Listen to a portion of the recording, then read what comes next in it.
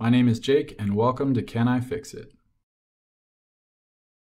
So my brother recently came back from Argentina and he bought this pair of GA.MA clippers while he was down there. When he got back, he used it for a while until the battery died, and then he ran into a problem. As he went to charge it, he realized that the charger was not a US charger. So what we're going to do is we're going to take this charger, we're going to take the part of it that plugs into the pair of clippers, and we are going to attach this to a USB cable so that then he can charge it wherever he wants. So one thing that we need to take note of here is that this thing runs off of 5 volts and 1 amp. Most phone charger adapters also run off of 5 volts. So as long as we find one that gives at least 1 amp, it should be able to charge this pair of clippers. So now let's grab a pair of scissors and cut this end off. Just like that. So as you can see here, one of the sides of the wire has a white stripe on it and the other one is straight black. So we'll need to figure out which one of those is negative and which one of those is positive. As you look here, there's this picture right here that shows that the left side on this thing is plus and the right side is minus. Looking at the wires, this means that the one with the white stripe is plus and the black one is minus.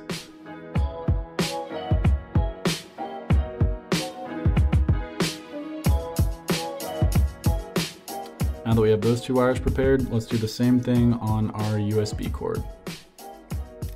Now this USB cord was just an old one that I had lying around for an old phone of mine. It's a micro USB, which I haven't had a micro USB charging phone in forever. I'm not going to need this cable, and all we want is this part right here.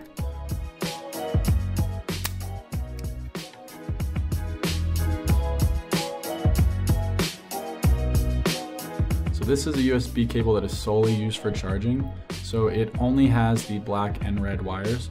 Some of the USB cables you might have laying around your house will have 4 wires in them. A red one, a black one, a green one, and a white one.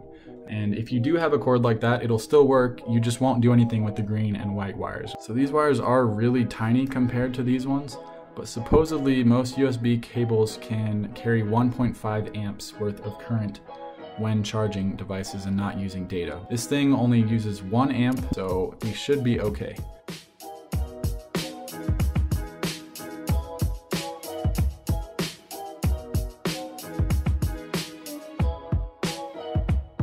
Turns out my fingernail works pretty well.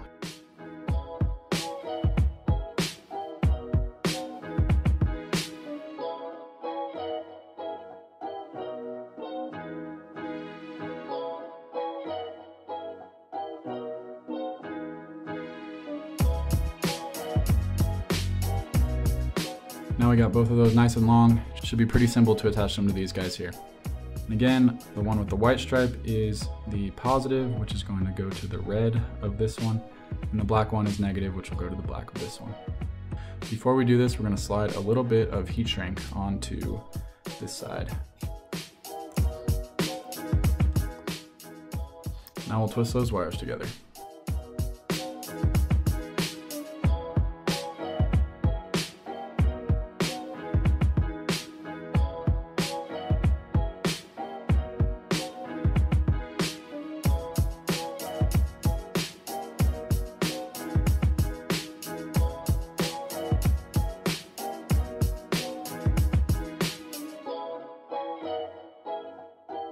So those are soldered on there pretty good, I think. Now we're gonna put some shrink wrap on them to protect them.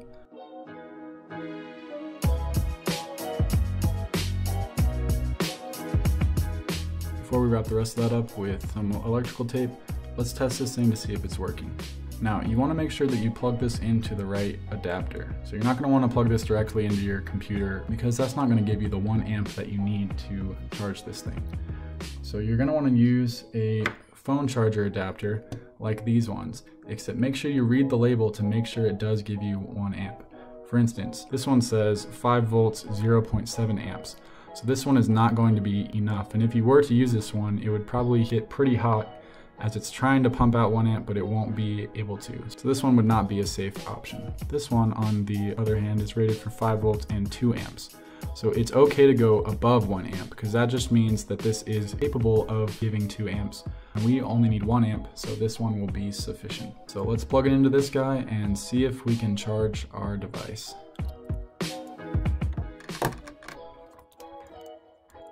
We'll let that charge for a little bit and then we'll test it and see if it's working. So after leaving it in there for a little bit, a light came up to indicate that it is charging, so it looks like this is working great. Now all that's left to do is use some electrical tape so we can clean up these wires.